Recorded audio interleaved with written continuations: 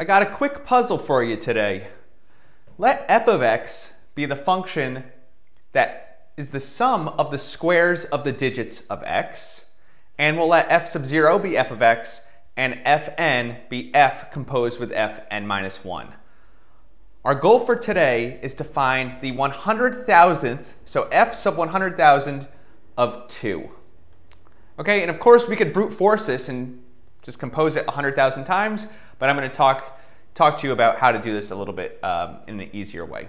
So pause the video, try it on your own, and then you can come back and just watch me solve it.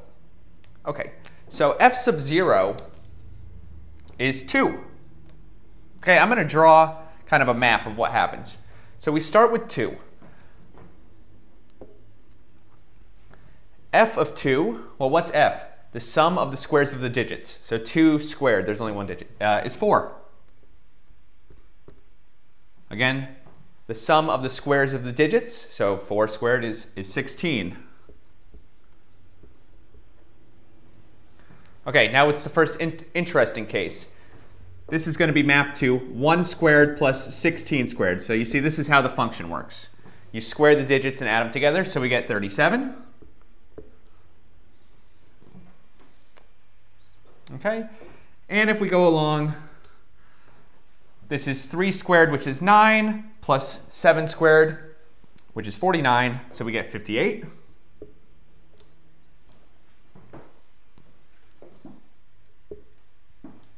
(25 plus 64 is 89. And now you might be wondering, why am I drawing it like this? Well, it'll be clear. 64 plus 81 is 145.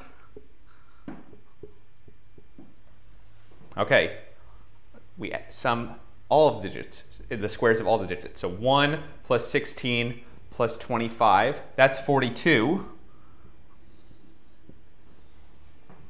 16 plus 4 is 20. And then 2 squared is 4 plus 0 is 4. Okay, so we loop right back around.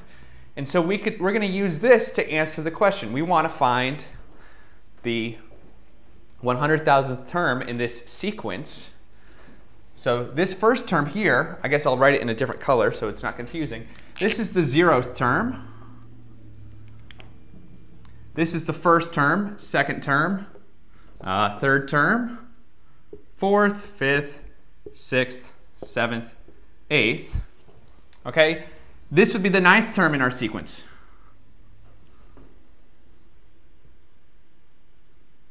This is the 10th, and so forth.